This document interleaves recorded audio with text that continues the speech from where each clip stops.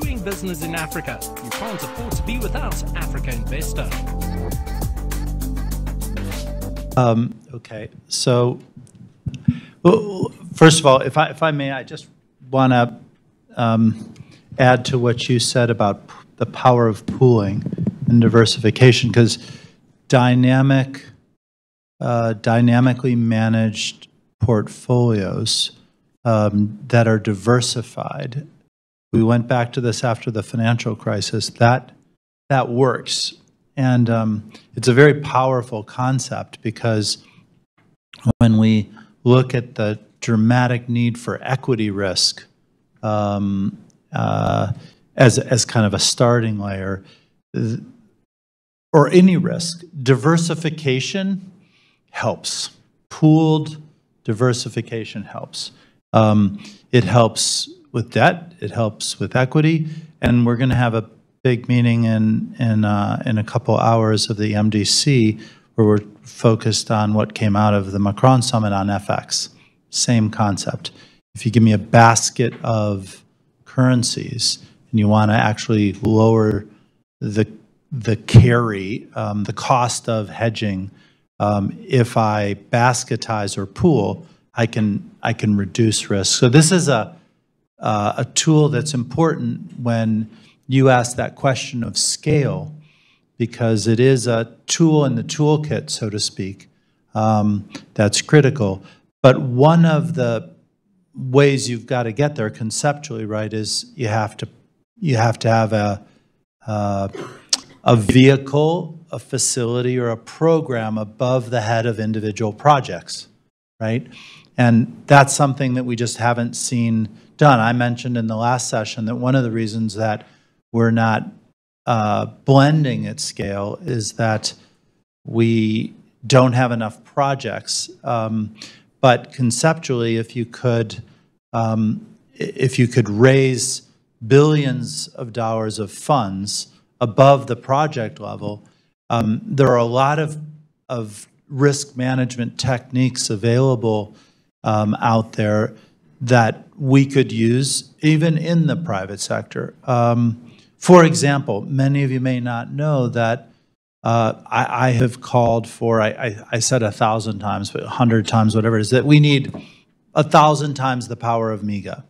That if we're really going to do this, we need to guarantee at scale. And we're not doing that.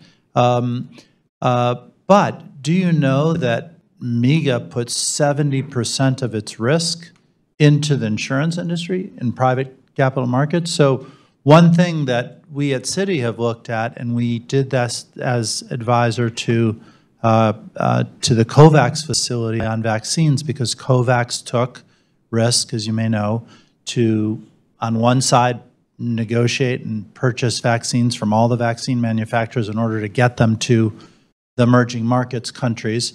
And it was an NGO, right, that had all that risk. So we said, well, wait a minute, you can't just carry that risk. What if some of these EM countries that are supposed to take the vaccines can't pay? We actually went to a consortium of insurance companies that were able to give us a price at speed to insure that side. And I think there's a lot of examples of how we can be much more efficient with allocation of risk. It's interesting, risk has to be placed to where it's held best. And a lot of times the world tries to force the wrong risk into someone who can't take that risk. And if you look up and down the capital stack, I think you're going to speak a little bit about sovereign wealth funds, right? But so sovereign wealth funds can actually take a different kind of risk, and you'll talk about it, but they're very unique in their long duration perspective that someone who's marking to market every day can't take, right? There are insurance companies that, quite frankly, you know, you go to the third floor and you sit down and you talk to the the developed world team about infrastructure, green infrastructure. And they understand infrastructure and can take long duration project risk. But when you say let's talk about single B. Let's talk about Africa. They're no, go to the 7th floor. Go talk to them. So you go up to the 7th floor and you sit down with the EM team and you talk to them. Well, fine until you say, but wait a minute, this is project finance risk. They're like, no, go back down to 3. So we have a lot of things that go beyond the MDBs in terms of how we can be smarter and faster if we're going to scale the ability to take risk. And we have great new players. We have all these climate funds that have entered into the world. We have philanthropic money to bolt to the ODA problem I mentioned earlier, that there's philanthropic money that will actually step in and catalyze a debt for sustainability swap, or actually put a grant in to get projects developed faster. And then finally, again, I've tried to stay away from MDBs because I want people to conceptualize that MDBs are the gorilla in the room of a reform effort to get them to mobilize more and take risk differently, structure products that mitigate our risk. But there are other tools out there. And one of the things I tell ministers around the world every day is you have this project, and it's, let's just say it's hydrogen. And you're conceptualizing and you're sitting down with all these MDBs and the green NGO community, et cetera.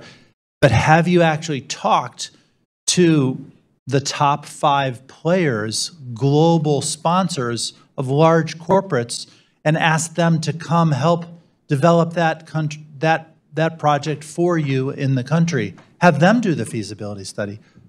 Why isn't that happening? Because at the end of the day, those global players take equity risk. They can figure out how to finance it, not on your balance sheet as a government. And they may actually, if you meet them halfway in terms of the enabling environment, they'll actually do the feasibility study for you. So why aren't you talking to the private sector aggressively and proactively about that? And I'll stop there. Doing business in Africa. You can't afford to be without Africa Investor.